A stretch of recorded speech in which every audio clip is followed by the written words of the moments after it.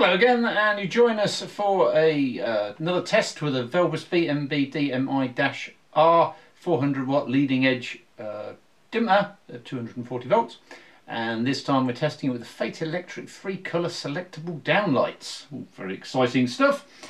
These are a little bit interesting in so much as if you pulse the power when they're on, they should theoretically change colour temperature.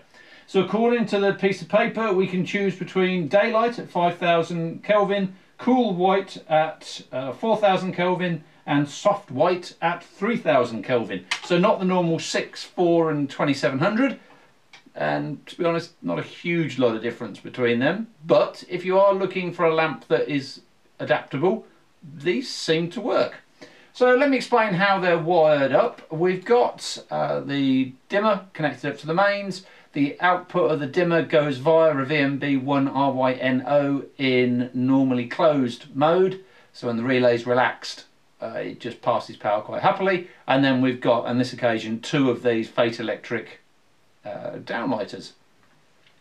The actions I've got programmed are your normal dimmer actions, so dim at short press, toggle at long, press and hold, atmospheric dims, whatever you want. They all seem to work quite happily with the dimmer. And then I've got some 415 actions to the relay, and I've got 3 of those. One of them gives me a 1 second toggle, another one gives me 2 1-second toggles, and another one gives me 3 1-second toggles. So that should be enough according to the piece of paper. It's available in 3 languages, none of which I speak.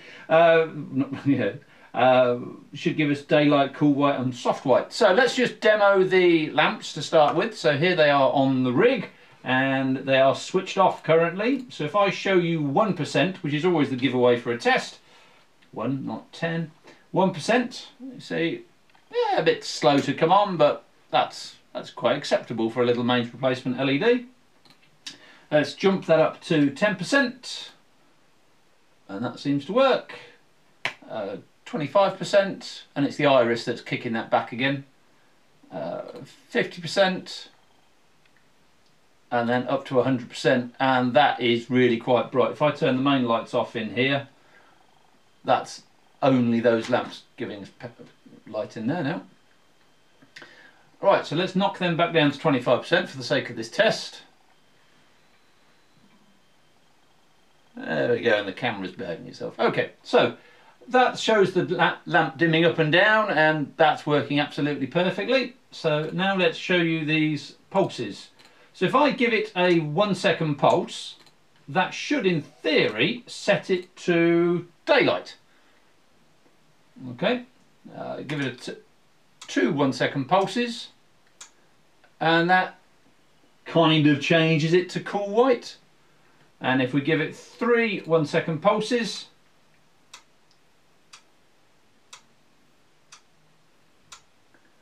that supposedly has set it to soft white. And yeah, in the room there's a bit of a difference. It kind of changes, but for my money, not enough to warrant the hassle or the expense of putting a relay in line with the output and having this feature. If I was installing these, I'd be delighted at their performance on the dimmer. I'd leave them in one of the 3 modes, which is done by a selector switch on the top of them, install them and leave them well alone. However, if you absolutely must have the functionality, it can be achieved with a relay interrupter in line, and you could use a VMB4RYNO, but then you'd have to activate the relays and invert the operation. So is it worth the faff?